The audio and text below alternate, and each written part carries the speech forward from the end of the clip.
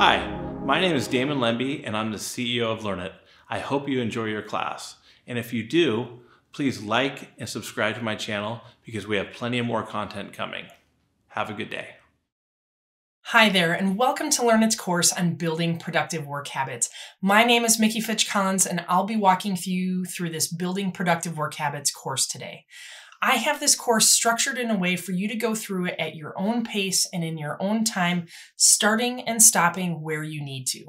I'll be asking you to pause a couple of different times to engage in some reflection and some activities to bolster your own learning. Please make sure that you have a copy of the handout for this class printed or open in another browser window for reference. Today is all about thinking about how you can understand the science of habit formation to create or stop a habit. This workshop is all about not only understanding the science behind habits, but also actively working to start or stop a new habit. Real live practice. Again, my name is Mickey Fitch-Collins. I'm one of our Learnit leadership and professional development instructors. I'm really excited to be walking through this course with you today. Habits have been such an impactful thing for me professionally and personally, and I'm really excited to bring some of that to you today. I've seen the power of creating these really productive work habits in my own life, and I hope you'll see it too. Let's get started. I'd like to share with you a little bit of folklore, an old story about habits. There once was a wise old man who was called upon to mentor a young boy in a village. The young boy was seen as being stuck in his ways. The wise man took the young boy and said, "Let's go for a walk in the garden." And they talked about what habits are and what they mean to a person's life. The old man asked the young boy, what does he want to be when he grows up? And the boy described every single detail of what he's going to do when he grows up with so much passion and so much excitement that a half an hour passed, feeling like a minute. Then the old man asked the young boy if he had the right habits to achieve what he wanted. The young boy's eyes suddenly turned sad when he realized he didn't have the habits in place and he needed to make some changes. So the wise old man, as they were walking through the garden, suddenly stopped and pointed to a small, tiny plant growing in the cracks and said, "Pull out that little plant." The young boy, puzzled, looked at the old man and then looked down and grabbed the little plant and pulled it out with no effort. The old man then pointed to a slightly bigger plant and said, "Pull that one out." And the boy grabbed his fingers around it and pulled it right out. Then the old man pointed to a bush and said, "Pull that out." And the boy braced himself, pulled it with some effort, but got it out. And they kept walking, and the old man said, "Now pull this one out." And he pointed to a tree.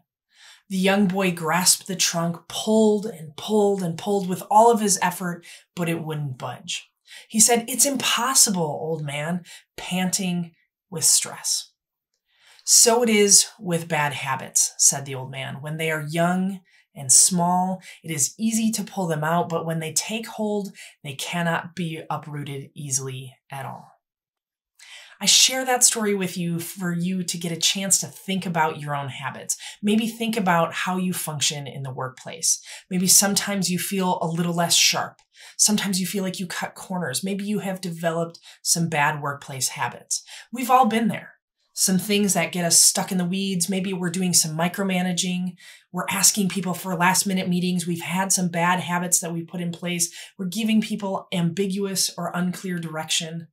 As managers, as leaders, as individual contributors, we all have developed habits that serve us well as some that don't serve us well at all. We each need to have the ability to create new habits and replace old habits that aren't serving us anymore. You can learn new skills, but how exactly do you make new habits? Today is all about looking at ourselves, learning and developing these new habits. That is our goal today. Revitalization of ourselves as leaders, managers, and individual contributors with new, refreshed habits. So what are we going to explore today? We are going to look at discovering the psychological science behind behavior change. And we're going to explore it through a 5-step process to start or stop a habit. And this is all about identification, stages of change, motivation, planning, and action. Now, what this workshop won't do for you is that it's not going to be focused on things like addictive behaviors or troubling behaviors. Obviously, you need to seek professional attention for those. But before we get started with that, let's talk about why should we care about creating new and productive work habits. I want to offer to you 4 different frames of thinking about why you should care about building productive work habits. The first one really is about the cost of wasted time at work. Interruption ruins productivity. Research shows that on average, people task switch every 3 minutes, and 50% of those interruptions are self-inflicted interruptions. Another reason why you should care is about inefficient meetings. NPR's Marketplace spoke to Nancy Cohen from Harvard Business School about ineffective meetings, and she stated that there are 4 billion meetings a year run in the United States. And over 50% of the people that were surveyed said that half of the meetings they attend are unproductive. That is 2 billion unproductive meetings. Another reason you should care is the cost of a bad boss. According to Online MBA, 3 out of 4 working Americans are stressed by their boss, and it is costing U.S. companies $360 billion a year in employee turnover. Or fourth, another reason to care, workplace is the 5th leading cause of death. According to Jeffrey Pfeffer, who is the author of Dying for a Paycheck, How Modern Management Harms Employee Health and Company Performance, he found that there is a clear link between stress and health. And the number one cause for stress for people is the workplace. Looking at the data, Pfeffer and his colleagues, Joel Go and Stanos Xenios, concluded that a toxic workplace may be responsible for upwards of 120,000 deaths per year. That makes workplace the 5th leading cause of death. This is why making employee health and well-being and self-care is essential for a company's culture and values. And with all of these, there's actions you can take that your company can take to mitigate them. In fact, that's why at companies like Learnit, we are teaching classes around whole health matters, self-care, avoiding distractions, time management, running psychologically safe meetings, building trust with your team. But those recommendations alone won't move the needle. They won't make a difference if they don't become habitual. And if those new, better behaviors are replacing old, weak ones, it can be especially difficult. That is what today is all about, helping you make changes in your work and your life that move you from aspirational to actually transformational. In a sense, this is the most important skill you can develop, the skill of habit change. So let's get clear on habits. So let's first get clear about what a habit is. And we need to do so by asking ourselves 2 questions. What is a habit and what is a behavior? And let's get clear about the difference. A behavior is a single action. Think of phrases like be on your best behavior or the engine in the car isn't behaving right. Habits, on the other hand, are repeated actions or repeated behaviors that become automatic and are difficult to stop. We'll spend today working on habits that are no longer serving you and replacing them with new behaviors that can become habitual. This class is geared towards business, but obviously the same recommendations can work for your personal life as well. And the reason that we're targeting habits is that we want to set up the path for behavior change overall. We're often aware of the behavior we want to improve. Things like, I want to exercise more. I want to be a more hands-off manager. I want to talk less at meetings, or I want to speak up more at meetings. Developing good habits is how you build better behaviors. Now that we know what habits are, let's identify some bad habits that we see in the workplace.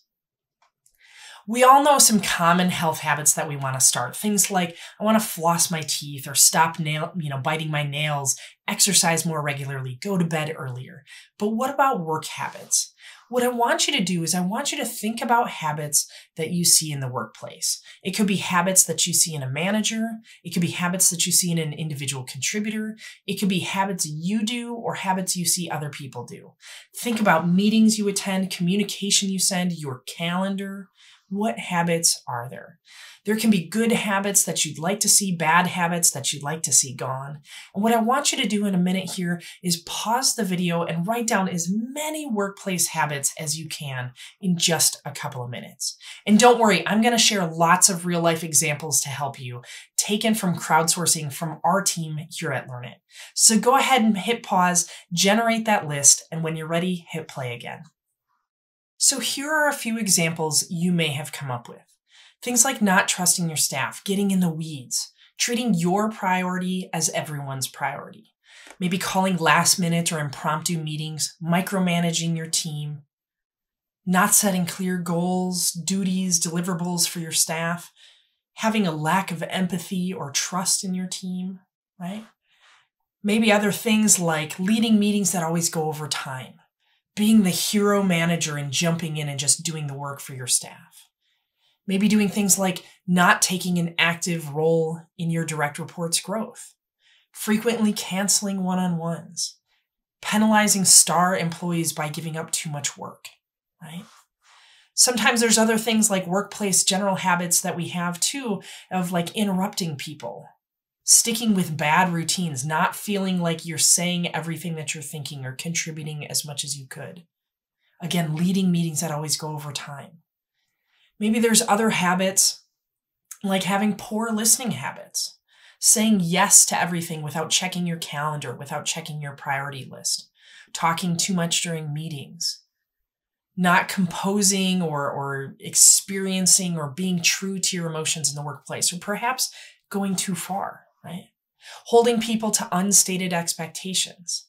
There's even things like, thinking about our health and wellness workplace habits, skipping lunch breaks, not getting up and stretching from your desk, checking social media with every moment of downtime that you have, scheduling or not scheduling time for emails so that you feel super overwhelmed, right?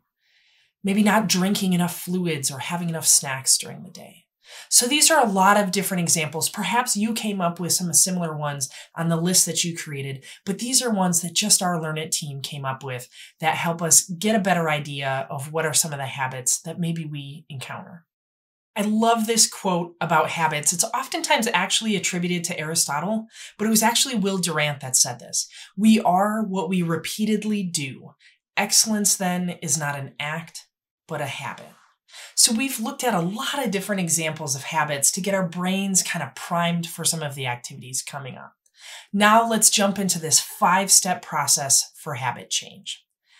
I want to introduce you to the process of habit change that we're going to work through for the rest of the workshop. First, what we're going to do is we're going to identify the habit that you either want to start or stop.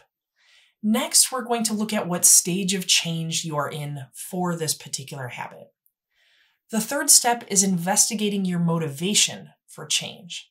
And the most important part of the step is the plan, where you are actually going to work through PBO, prompt behavior outcomes. This is going to help you really ratify this into a habit. And then we're going to look at actually taking action, the small steps that you can begin immediately. So let's go ahead and dive into identify.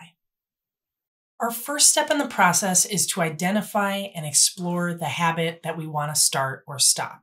So what we're actually going to do is utilize that handout that I referenced earlier. So if you look at the top of page 1 on that handout, what I want you to do is I want you to write down each change that you want to make. It can be personal or professional. Obviously, we're talking about the professional environment here, so perhaps pick a couple of workplace ones.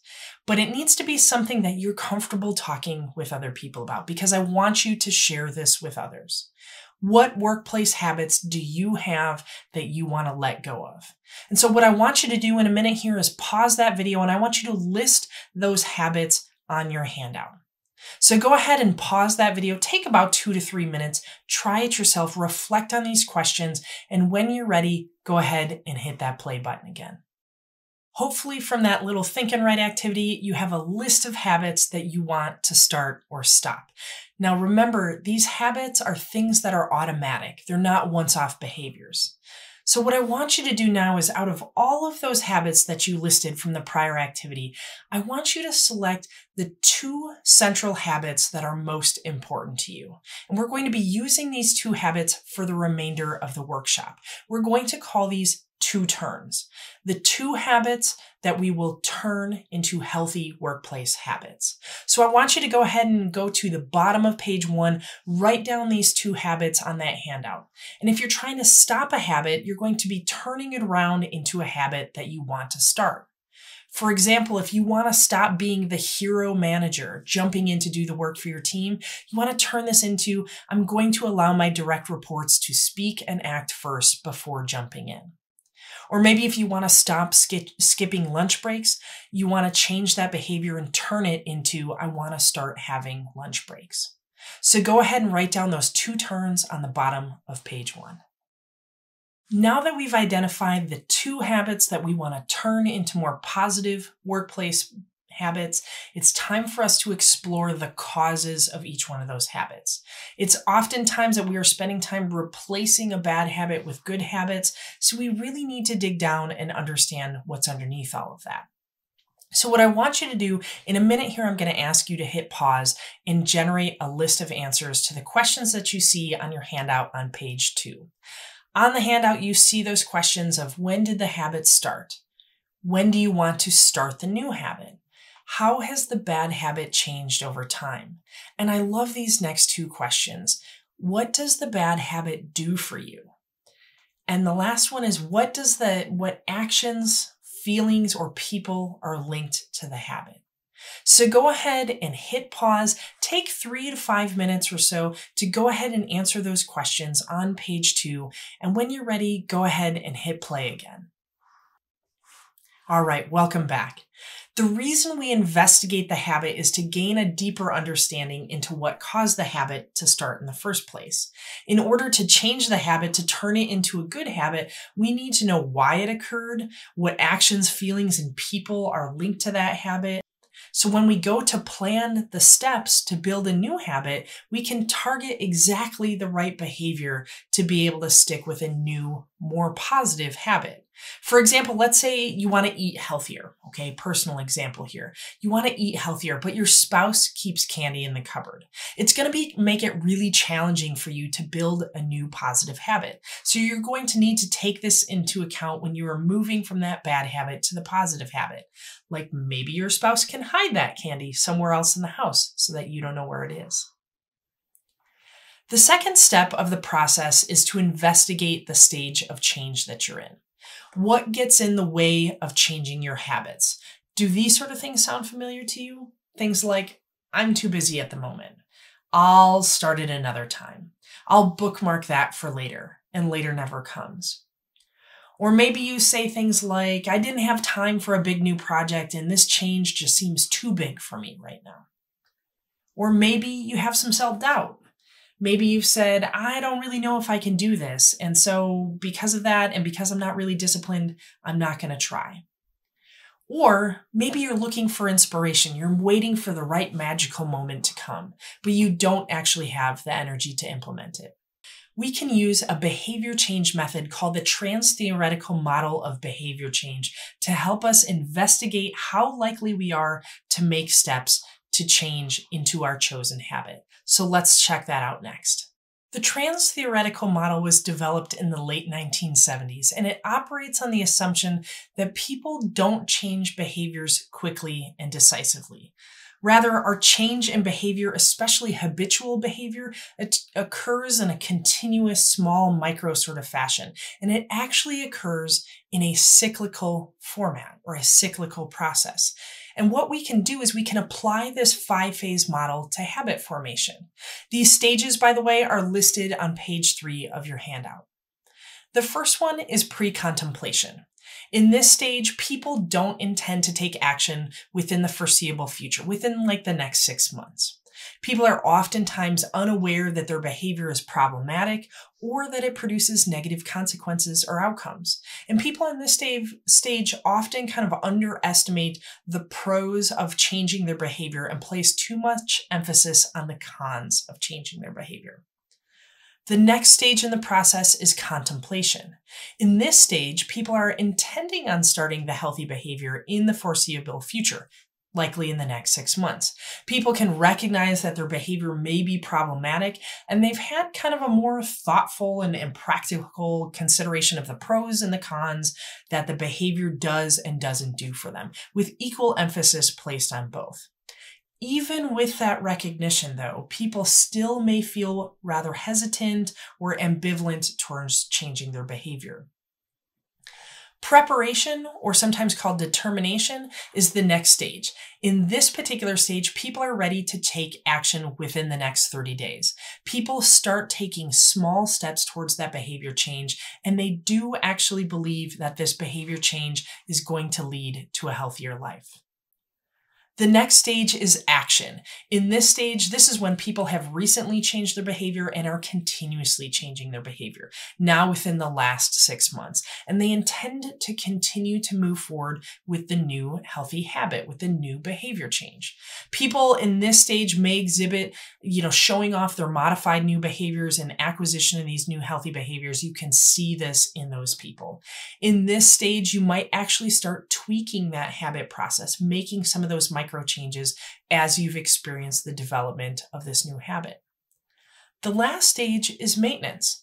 In maintenance, people have sustained their behavior of change for a while, 6+ months, and they intend to maintain that behavior moving into the future. People in this stage work to prevent relapse to earlier stages. You have to be in this stage in order for things to actually be considered a habit.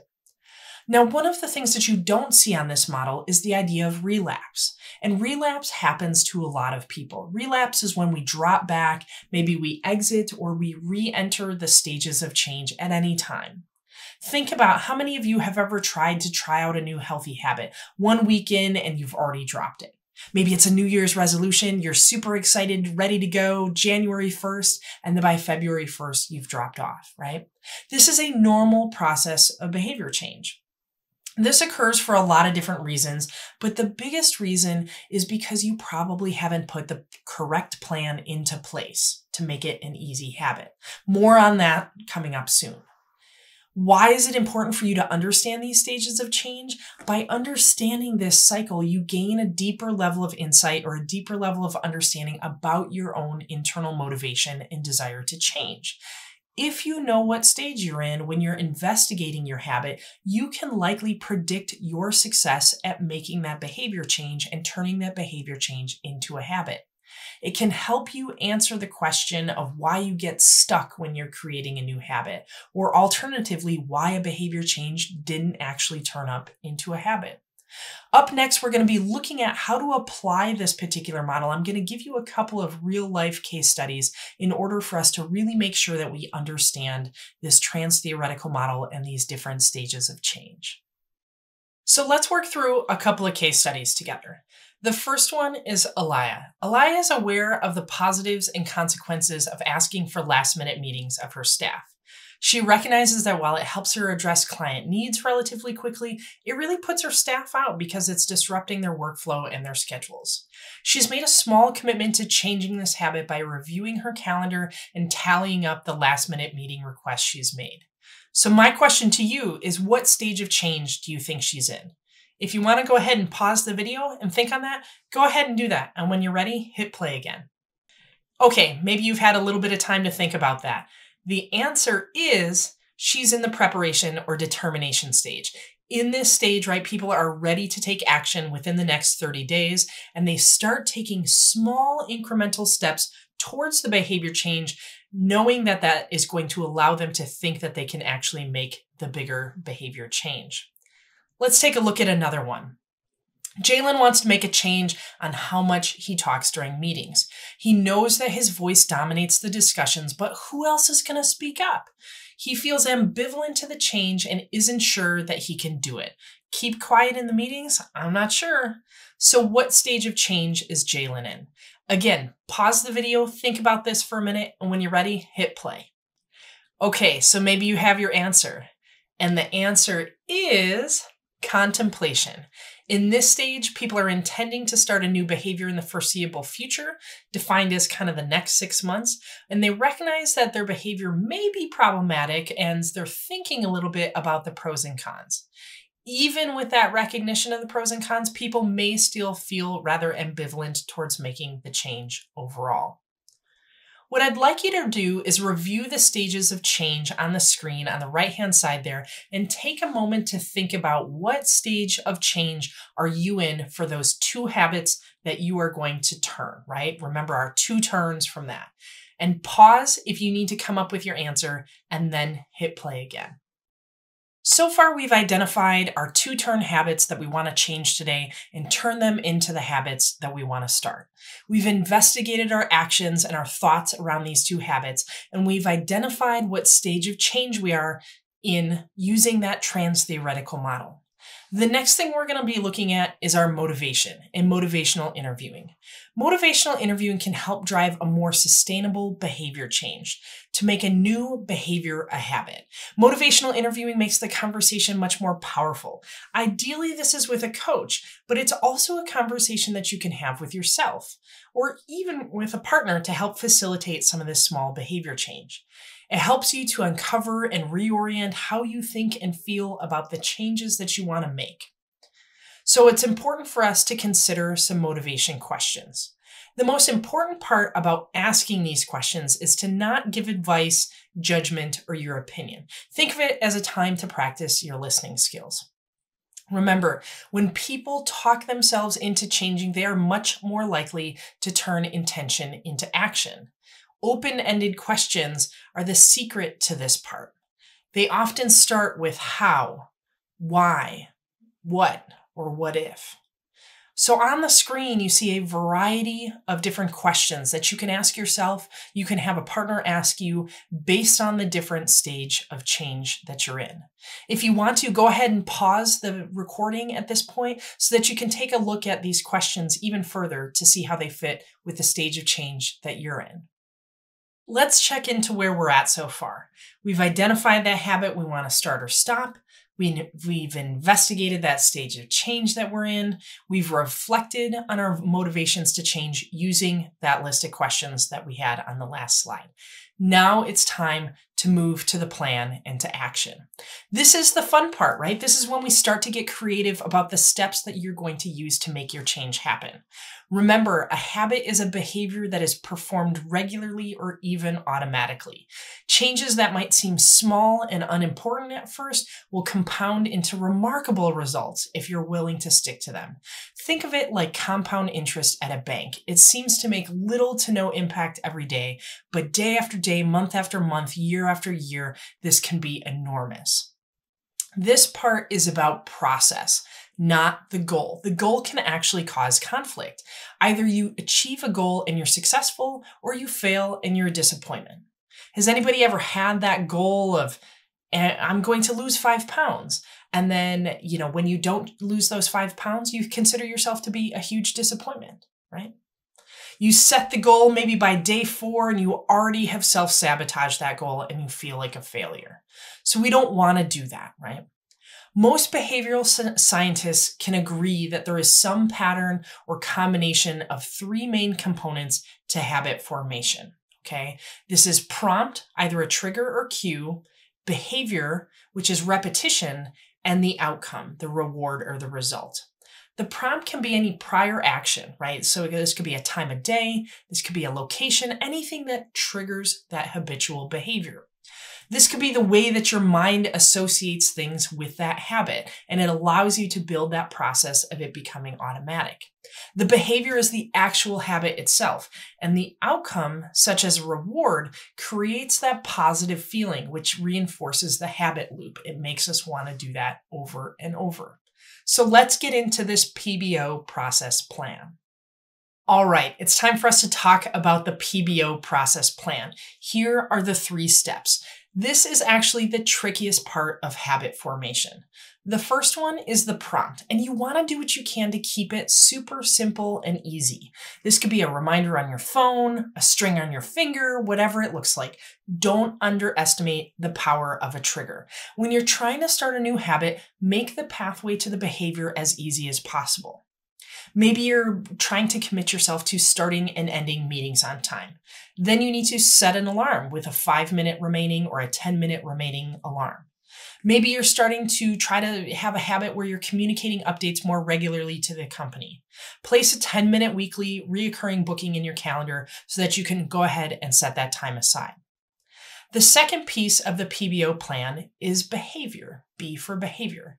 It is important when starting a habit to start small with the behaviors. Start as small as possible. It needs to be the tiniest first step to get you going.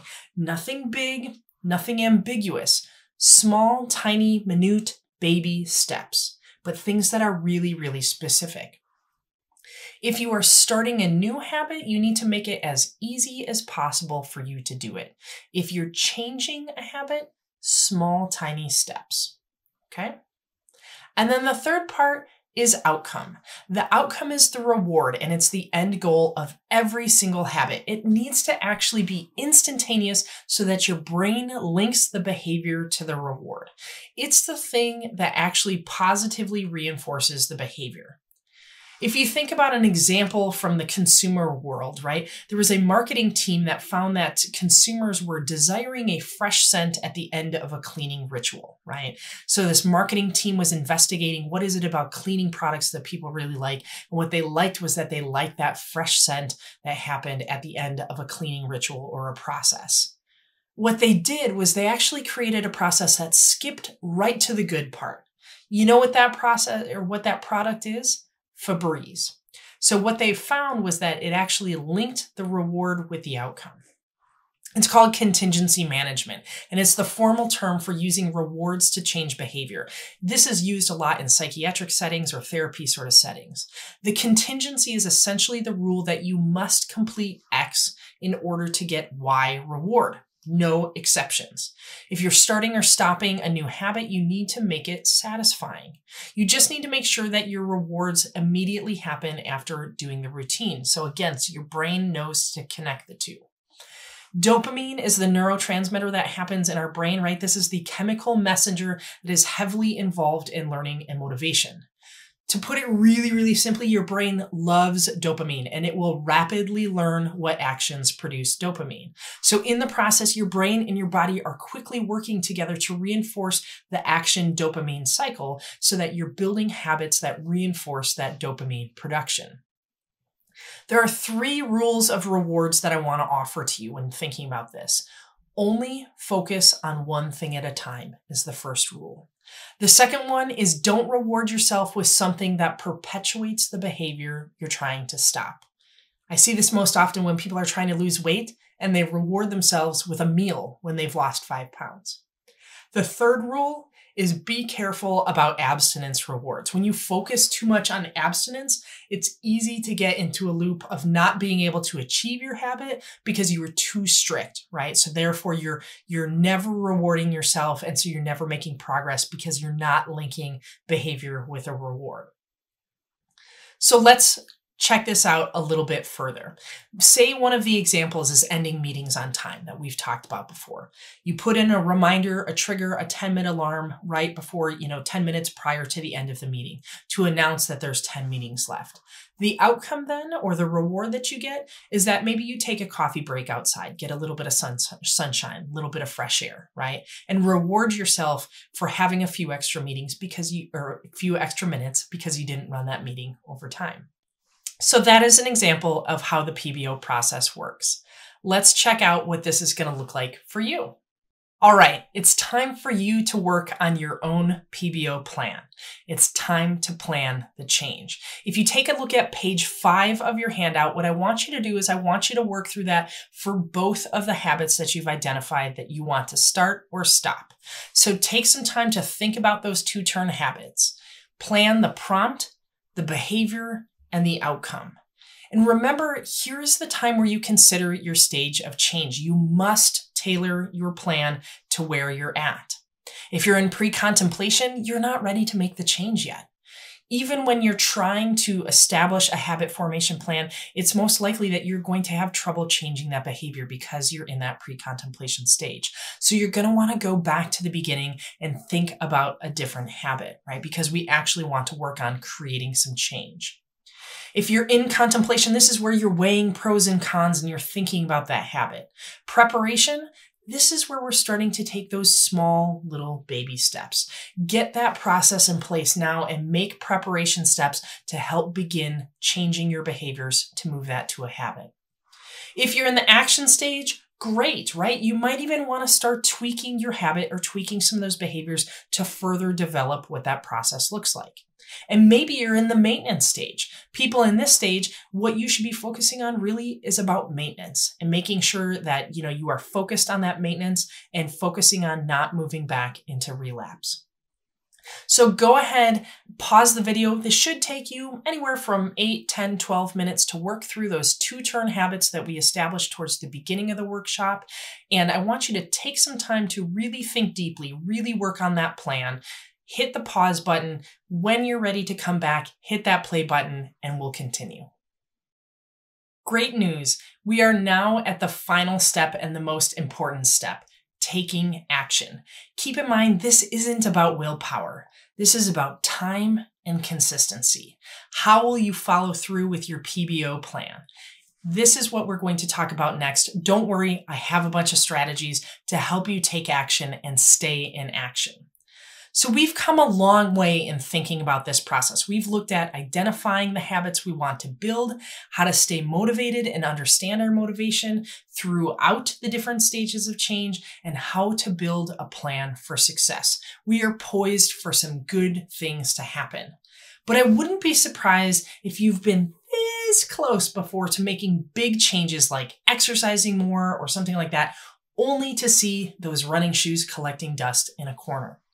What I'm about to share with you are 9 different tips for following through on your plan so that you can turn them into actions and when repeated long enough will become lasting habits. So a few strategies for habit making. Here's some tricks that to help you kind of tailor your plan to you. What we realize is we may need many strategies because what works for some people doesn't actually work for all people, or what worked for you at one point in your life may not work for your life right now. And let's face it, creating a new habit doesn't always feel great. So all of this work and the steps and everything you've done doesn't mean that it's going to be easy. Sometimes it even sucks building a new habit. You don't feel like it, it's too hard, whatever that looks like. But keep in mind that some is better than none. Give yourself a break and keep going. This is the part of the PBO that is so important, is to keep that habit change as small as possible to start, to make it easier on yourself. Want to start exercising? Start with 5 minutes. That sum means you're more likely to do it in the future. So the first action step I want to offer to you that you see on the screen is to change the prompt or the trigger if it's not working. And if it's not working, try something different. Let's say every day you wanted to floss your teeth and your prompt was piling a bowl of new floss on the counter, but it didn't work. You're still not flossing. What about a new prompt that you can try instead? What about maybe putting a sticky note on the bathroom mirror? Maybe that would help you. So changing the prompt or changing the trigger. The second strategy is called habit linking. Linking an action you need with an action you want. So maybe you want to drink more water during the day. Link the water bottle sipping every time you get an email from one of your colleagues. And obviously you want it to be somebody that you hear from pretty often during the day. A third strategy is considering your environment. The friction of an environment can be decreased so that it makes it easier for you to explore and enjoy a new habit. It's easier for us to start new habits in new environments rather than old ones. But not all of us have the luxury of changing our environment all the time. So maybe what we need to do is actually change some of the things in our physical environments. So maybe the habit that you want to do is decrease your cell phone usage, stop the constant check-ins, stop the constant social media check-ins. Maybe if you normally keep your phone on your desk, maybe you need to put it in a bag on the floor or keep it in another place in the house. Change the environment. Another strategy to think about making those habits stick is a language shift. Try to change the way that you speak to yourself. Say things like I get to instead of I have to. For example, maybe one of the examples was, somebody wanting to speak up less in meetings, right? And so instead of saying I have to be more quiet in meetings, you can say something like I get to listen to my colleagues more. Another strategy is to verbalize. So saying it out loud as you're doing it, making it real. One of the examples we used before, an example to make it real and verbalize it is, I am not calling an impromptu meeting. Look at me, I am scheduling the meeting for the next available time that my team can come together. I'm not pulling together people at the last minute.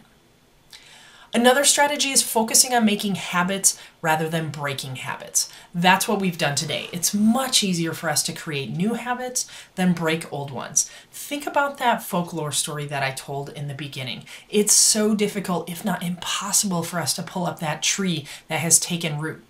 But can we plant a new tree? Can we put a little bit of a seedling in there? And with consistency and time, it can grow and it can overtake that old tree. More strategies for you here. Accountability. Keep yourself accountable. I highly encourage that you share your plan with other people. Send a message to someone who supports you. This could be a colleague, a friend, a mentor, a boss, someone that cares about you. Share with them that you are trying a new habit and what the habit is and what your plan is. And let them know what that process is so that they can help hold you accountable. Another way to do this is to actually track your progress. Think about, is it a calendar that maybe you need to make things visible, an app for tracking, a chart to check off every time you successfully do the new behavior? What is your tracking solution? Maybe you can check out on the handout, we have a link there with a bunch of different solutions, some different tracking apps that you could check out on the handout there. The last strategy I wanted to offer to you is one about relapse. If you remember in that trans-theoretical model, we talked about relapse and that it can happen anytime. You can drop backwards, you can step out, you can re-enter, okay? We need to recognize that making a new habit is tough. And sometimes, we step back in place. A third of the time our new habit is going to be enjoyable, a third of the time we're going to feel neutral about it, and a third of the time it's probably going to feel painful or uncomfortable. But we have to be able to get through that. So make yourself a relapse plan. So now is the time for us to take action. How will you follow through with your habit? What strategies will you use that we've discussed? What I want you to do is I want you to take 3 to 5 minutes and on page 6 of your handout, actually think about your plan of action. Spend time now to create that plan of action. Use the handout to answer the questions and prepare for yourself to take action. Ask yourself, can you take any of these actions now? Can you put a reminder on your phone, sign up for a tracking app, contact a support person for accountability? So I want you to pause the video right now, go ahead and fill that out on your handout, and when you're ready, hit play. If you're a manager, I have some specific actions for you to take. I want you to think about this for yourself, but I also want you to think about this as a leader, right? I also want you to think about your lanes as a manager from beginning to end, your lanes as a colleague from beginning to end, right? There are some things that are within your capacity and within your control to help facilitate change. So for those of you that are managers, what I want you to do is I want you to pause the video for a minute here and respond to the questions that you see on the screen. What are questions that you could ask your team specifically around habits of where they are in contemplating habit change? So pause the video for a moment, try this out, write some thoughts, and when you're ready, hit play. I want to leave you with a quote from James Clear, who's the author of Atomic Habits. What he said was, build identity-based habits, which is focusing on the type of person you wish to become rather than the outcome you wish to achieve. How you identify yourself, your beliefs, what you tell yourself matters. Things like, I am a non-smoker, rather than I'm trying to stop smoking. I am a coaching manager, rather than I am trying to stop being an overbearing manager. I am a respected colleague, rather than I am trying to stop going over time in meetings. I am the person who moves and is active every day, rather than I'm trying to lose 5 pounds. You can't rely on motivation to keep you going. You have to become the type of person you want to be, and that starts with you choosing your new identity for yourself. What I will ask you is this: who do you wish to become? This concludes our time together in this workshop. I hope that you've learned some real tactical and practical workplace habits, tips, and actions that you can apply to your work today. From all of us at Learnit, I want to thank you for engaging with this training. We hope you enjoyed it, and we'll check out another one of our workshops in the future. Have a great day.